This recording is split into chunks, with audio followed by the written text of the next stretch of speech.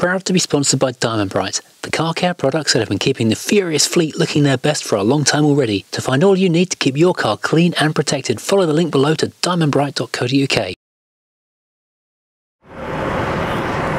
You joined me today at the wheel of a very significant car. The last true Skoda, but also the first Skoda in the Volkswagen Group dynasty of the new era of Skodas. This is a 2000 Skoda Felicia Classic. This is definitely not a performance car, but so much more fun for it. I shouldn't have worn this red t-shirt. I'm blending into the car today. This doesn't go well.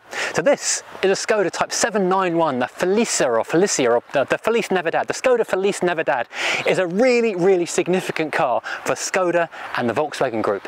For one big reason. This is, well, that's two reasons in one. This is the last true Skoda built on a solely Skoda platform, but also the first Skoda that Volkswagen had a hand in improving and becoming Volkswagen quality. I mean the good quality, not the Volkswagen quality we don't talk about. So under this vaguely squared off polo-ish skin, there is in fact an old Skoda favourite.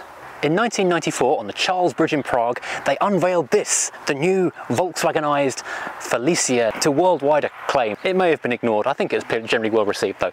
So the range ran from 1995, when it was actually released, until 2000, apart from the estates and pickups, which continued until 2001, which had apparently 95% input from Czech engineers, although I'm pretty certain I can see more than 5% Volkswagen in this car when I look through the window. Volkswagen were determined to retain Skoda's position as the value entry in their range, but at the same time they wanted the quality to be as good as everything else in the Volkswagen range, so they had significant input with engines, electrics, fixtures and fittings, interior components you'll see in a second.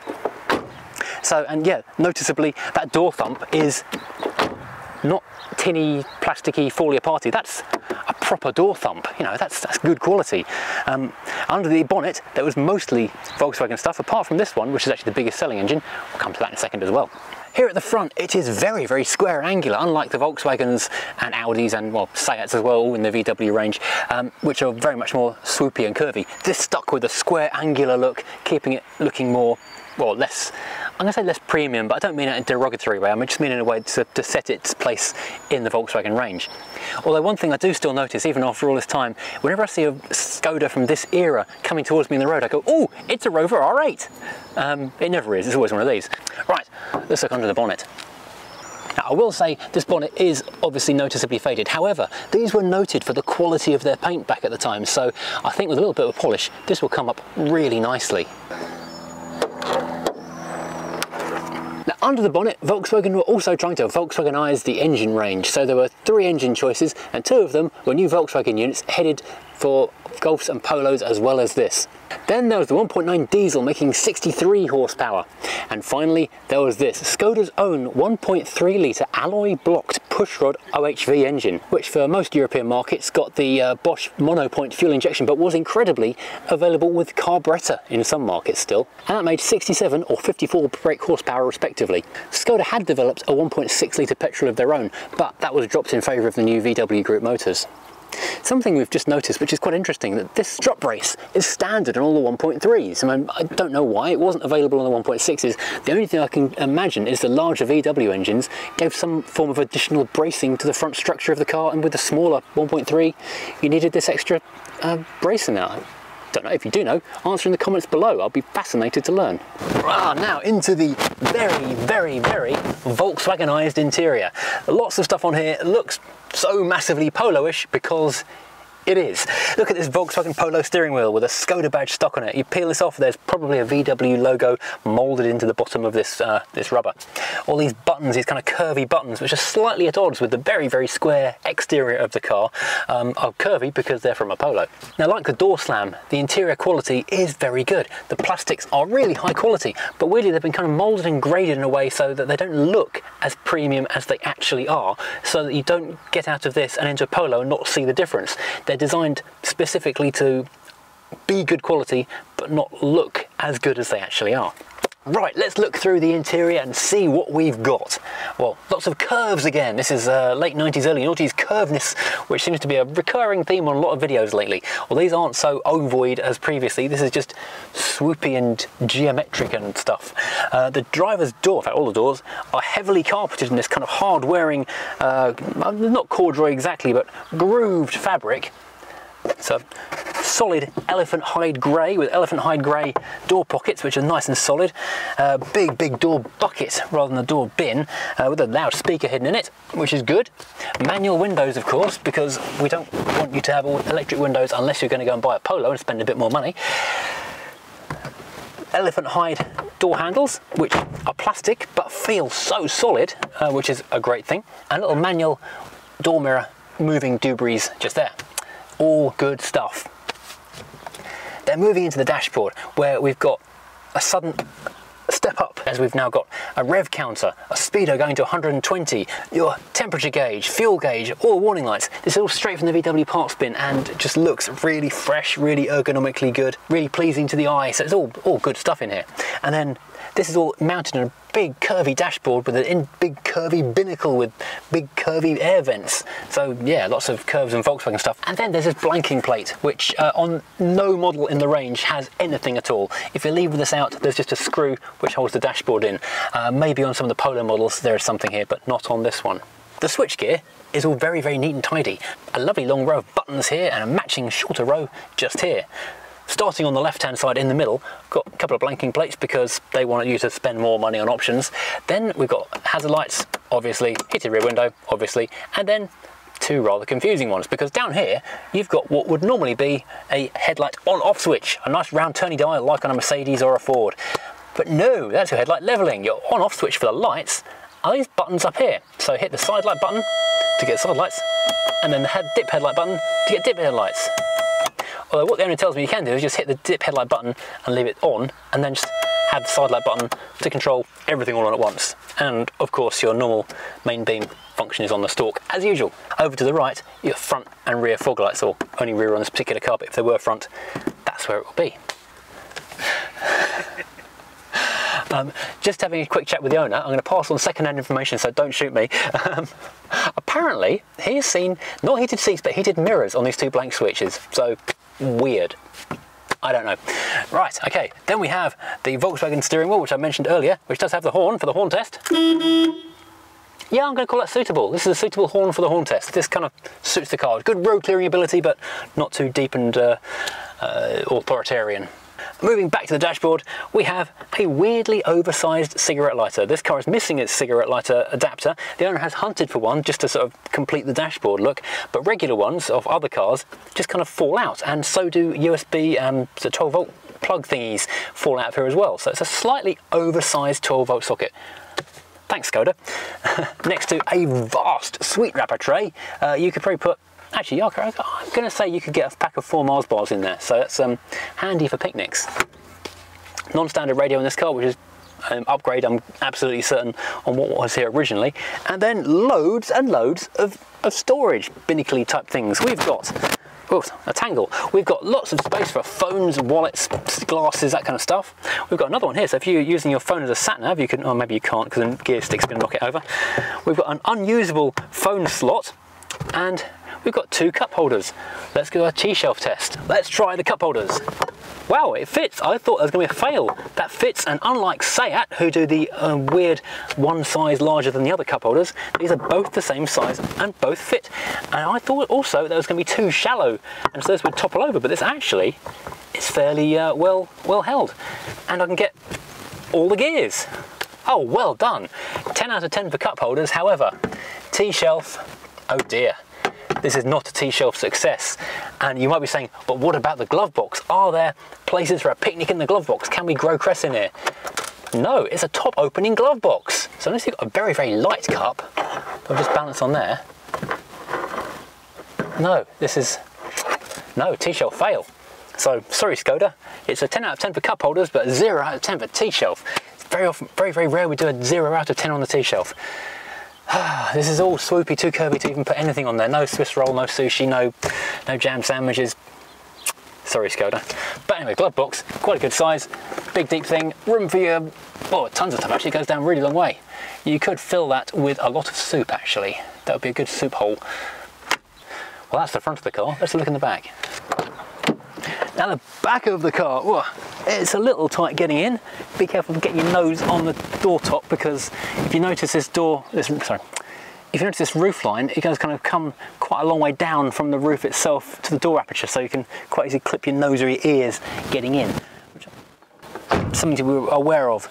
The seats are quite well indented and there's a lot of space underneath them, so there's actually not bad space. It's a little bit claustrophobic because you are kind of penned in a tiny bit, but physically it's not a bad bit of room. You've got grab handles, coat hooks, little fold-out ashtray thing in the doors, a communal cup holder in the centre, and seat belts for 3 people. There is no armrest in the middle. So with the headrests out, there's a little lever on either side at the top. Just roll that forward, that rolls flat, and then with the seat belts pulled out, which I won't do because it's a lot of aggro right now, this whole thing will roll forward again, giving you masses of space. With those seats rolled forward, it goes from 272 to 976 litres of space, which is bigger than a Lexus IS estate.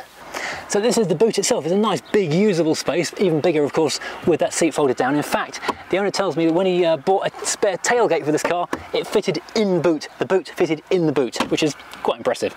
You've got little alcoves to the side which are not particularly usable because there's no netting across them, but you have got 4 little nice lash down hoops which hold the carpet down in place when they're pushed flat. Underneath here we have got a full-size spare wheel and we've got the light up here.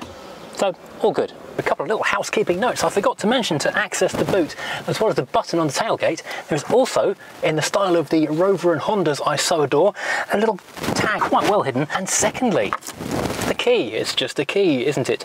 Well, no, it's a double-sided key, a la Volkswagens of the late 90s, early noughties. Before 1998, this was a single-sided, boring, old-fashioned, much more simple type key.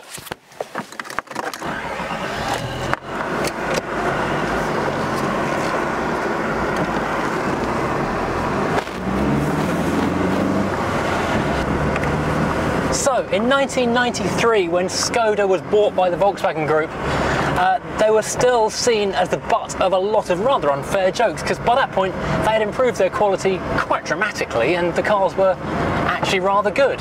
But they still had the vestiges of decades of communist lack of investment and quality control, meaning that Skoda jokes were still very much a thing. How do you double the value of a Skoda? Fill it with petrol? How do you keep your hands warm in your Skoda? Turn on the rear screen heater when you're pushing it, that kind of thing.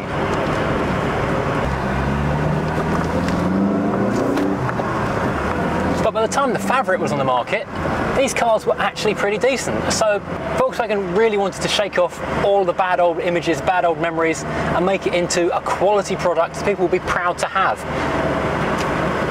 Horses. And so they sunk 60 million Deutschmarks into the development of this car, and it really does show. So this was the last car built on a Skoda platform and the first car to have Volkswagen input. The car that replaced it, the Fabia, was all Volkswagen. So when this car ended, the whole Skoda lineage really truly went with it. So after that everything was just a badge engineered Volkswagen. And looking at the press reviews at the time, and then more importantly, the customer reviews, JD Power, by the mid-90s, this car, not this particular car, but you know, cars from its range, were 3rd from top in JD Power owner satisfaction, and Skoda as a brand was making the top entry, the most satisfied owners in the UK were Skoda owners. You could argue that if you're buying a car with low expectations, it's easy to meet those expectations. But the fact was, they were getting a lot of engineering on a sturdy platform, which actually drives quite well. So what's it like on the road? Well, the ride is a little bit bouncy, if I'm perfectly honest, but it seems to grip quite well. So we're heading into a relatively brisk corner here, which tightens as we go through. And the steering input's nice. The car does lean a little bit as you go through. Heading into a 30 limit, so heavy on the brakes. The brakes aren't massively powerful, but you know, they're not leaving me feeling worried at all.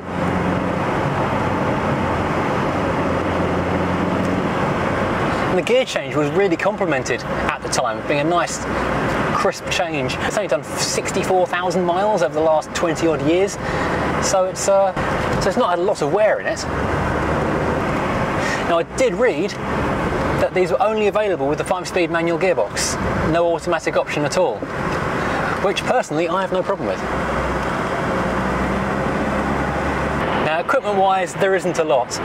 Most of them didn't really have anything much more than this. There was a top-of-the-range one called the SLXi, which not all, but some got things like air conditioning and ABS. This one's got an airbag in it because it's a 2000 car, so it's a very late car in the range. But the SLXi top-of-the-range car got that before other vehicles in the range did. And the absolute premium ones of this and any other Skoda will be the L and K models, L and K being the initials of the company founders. And so when you get the ones with leather, dual zone climate, all the funny, all the good stuff, all the extra special sauce, not this version though, that was named after them. I'll flash the names up on the screen because I've literally forgotten what it is.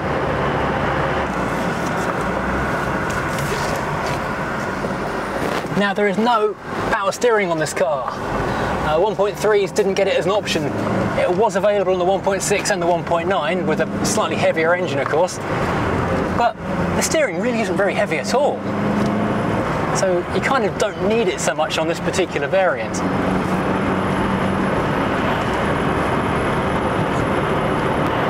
Now, admittedly, it's no ball of fire, but it does get you away from the line rapidly enough, certainly as rapidly as you'd want to be in a car like this. Now, on these bumpy little back roads, the suspension does kick and bounce a little bit, so it's not the most composed ride you've ever driven, but it does seem to grip fairly well.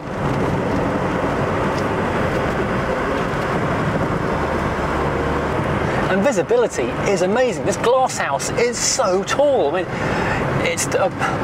it's a bit like driving a small minibus or something. This windscreen, there's just acres of it, and the door belt line is really low. So it's funny, as I climbed into the car, I felt like the roof was kind of rolling around on and encroaching into the glass, but really it's not. Because the glass is well above your eye line and well below your eye line. Now, according to optician type testy things, I've apparently got very good peripheral vision, and I can barely see the B-posts at the corner of my eye when I'm sitting forward. So it's like I'm sitting in a car with like no top on it almost. It's like a convertible or something, even though it's not. Now, the thing I love about a car like this, which is not massively powerful, and okay, it's not dynamically the greatest car in the world, but it is quite competent, is that you can push on a little bit on the back roads and be having an absolute whale of a time, and it feels like you're flying, you're pushing the car to its limits, and we're currently doing 38 miles an hour. So you can really enjoy yourself and enjoy the car without putting yourself or others or your driving license at risk.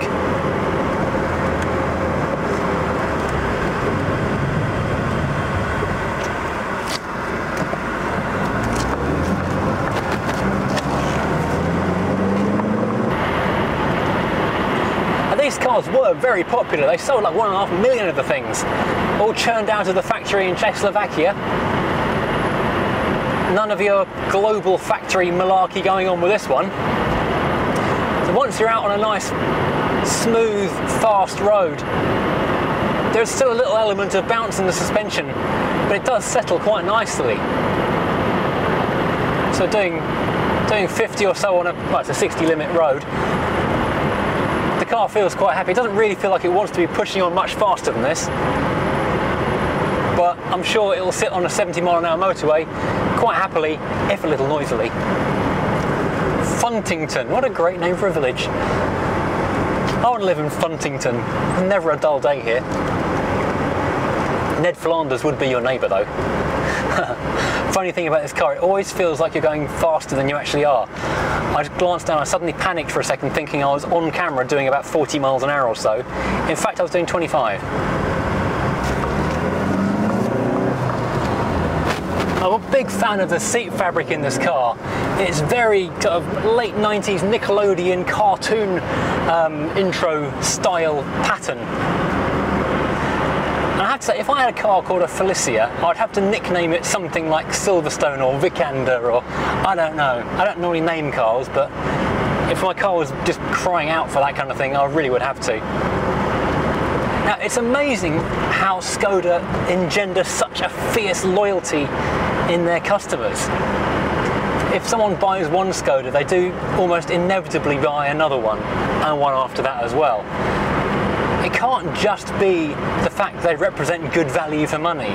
There must be something about this brand which really does endear them to their owners. I mean, apart from the massive satisfaction and reliability and great price in the first place. In fact, one of the selling points of this car at the time, in the early 90s anyway, before the Focus came out, was that you got a car the size and with the relative equipment of an Escort, but for the price of a Fiesta.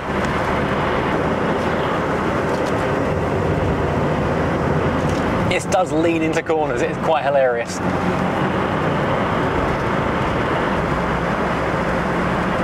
"40 miles an hour through the S's, and I feel like I'm a rally driver."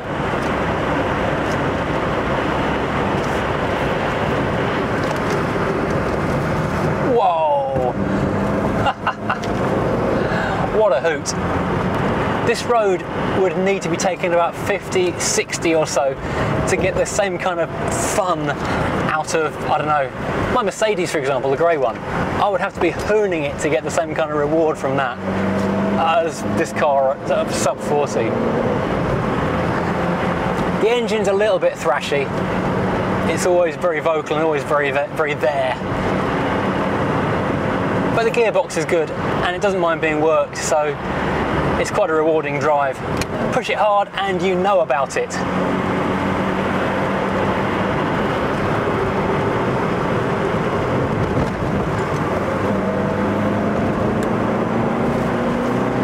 This is definitely not a performance car, but so much more fun for it. Well, thank you for joining me today in this little Skoda, perhaps unremarkable to the untrained eye, but really one of the most significant cars of European motoring in the last, what, 25 years. Quite an interesting and fun little thing. If you've enjoyed this, please hit like, please hit subscribe. Please join me again for another one very soon, and share them all on Facebook and do stuff. I've no idea what's coming next. I never do. So join me again soon in something completely different.